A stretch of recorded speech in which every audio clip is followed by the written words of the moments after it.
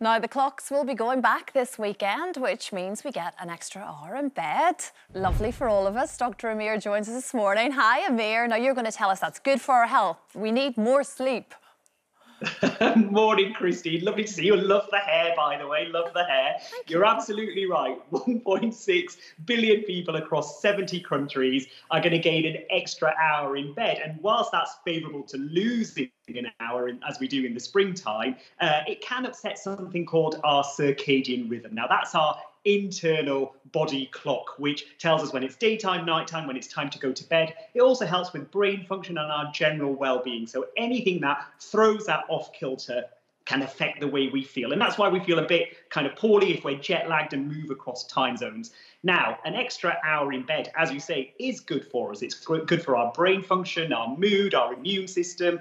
And when we sleep for longer, our blood pressure drops and it takes the pressure of our heart. So that is really good for our heart health. So all very good. But what people may struggle with come Sunday night is going to bed what may feel like an hour early and find it difficult to get off to sleep, particularly if they've got work the next day. They need a good night's sleep. So what I would say to you is, you've got enough time between now and Sunday night. Go to bed 15 minutes earlier each night. So when it does come to Sunday night, that hour doesn't feel like such a shock to you. Also, as always, don't use TV screens or tablets or phones in bed. That blue light will keep you awake. And daylight is really important for our circadian rhythm. That's sunlight. There isn't much around at the moment, but make the most of it where you can. Lunchtimes, weekends, go out in natural light. That will help reset that body clock for you.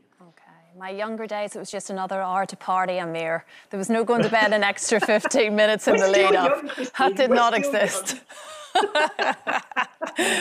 No, I do like this, Amir, and I'm going to guess you like this, because the NHS are using surfing and definitely dancing, I know you love that, to help us all tackle anxiety. Is this like a legitimate thing now? This is a legitimate thing, and it is based in serious mental health issues. You know, when young people in particular, age 11 to 18, are referred to mental health services, there's often a long wait. Certainly when I refer my patients to the Child and Family Health Service, they're often waiting the best part of a year to be seen, and they can get worse during that time. I see that a lot. So what is being trialled by University College London is those people on a waiting list, young people, just 600 of them as part of this trial, are going to be recruited into things that they enjoy doing. So it can be things like dancing, gardening, group activities like sports, even the arts. Hopefully they'll be better at dancing than me at this. So if you want any dancing tips, head over to my Instagram. There's full of that. But the idea is, you know, those kind of activities help release things like serotonin and dopamine, which make them feel better. And group activities like sports, which they'll also be invited to do, help release my favourite hormone, the love hormone, Christine, oxytocin, and it helps you bond with your teammates. Frank Lampard will know a lot about that. He's got a lot of love hormone, yeah, absolutely. Loads of oxytocin. And so if it works, they will roll it across wider NHS services. So hopefully good for young people. But the answer really is to provide better mental health services for young people alongside this. Yeah, very good indeed. Well, I love your dancing and I think you're particularly good. I'm guessing you're anxiety-free, Amir, because you're so good at it. Now, Amir, this week we've been talking about our Change and Check campaign, of course, and you've got another very important reminder for all of us.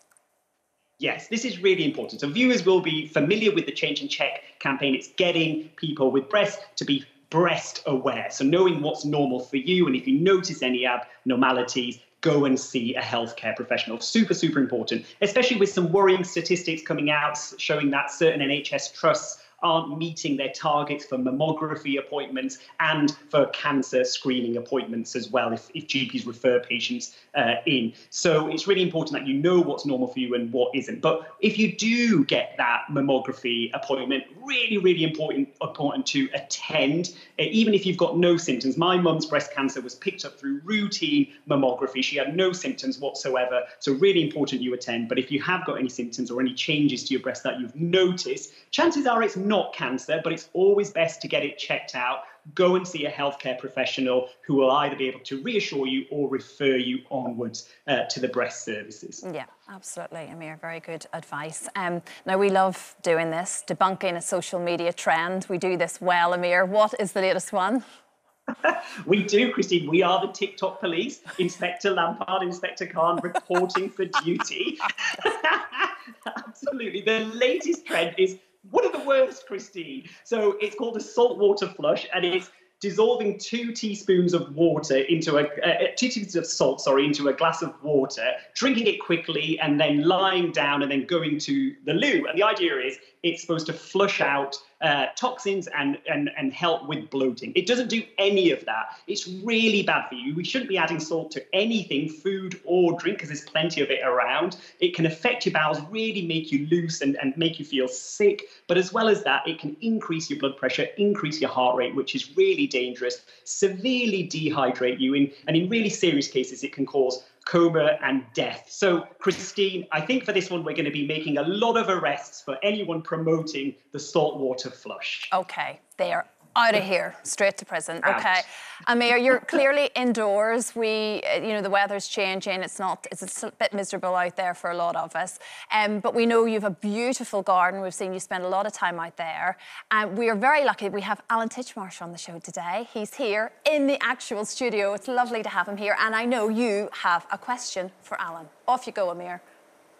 Morning, Alan. First of all, I've got to say I'm a big, big fan. So this is a big deal to me talking to you. You're very kind. Secondly, I have got a big passion flower plant creeping up my house, which I love. The flowers are beautiful, as you can see. And it's just borne fruit for the first time in its life, really. I've just picked one off this morning. And I want to know, are they edible? The reason it's borne fruit is it's been a lovely warm summer, and passion flower really likes sunshine. It's had a great summer for that, which is why the fruit is set and swollen like that. It's not the passion fruit you get in the shop, which is a different species called Passiflora edulis. It is edible, but it's very pippy. So try a little bit with a teaspoon if you like, but it's not the culinary one, if you like. But yeah, that's the reason why it's done it. And they're very decorative too, lovely bright orange fruits. Thank you so much, and such a pleasure to talk to you. Thank you. You're welcome. Thank you so much, Amir. He's positively giddy this morning, Ali. He's very excited this morning, Amir. Look, he's trying to play it cool now. Anyway, thanks so much, Dr. Amir. We'll see you soon. Bye-bye.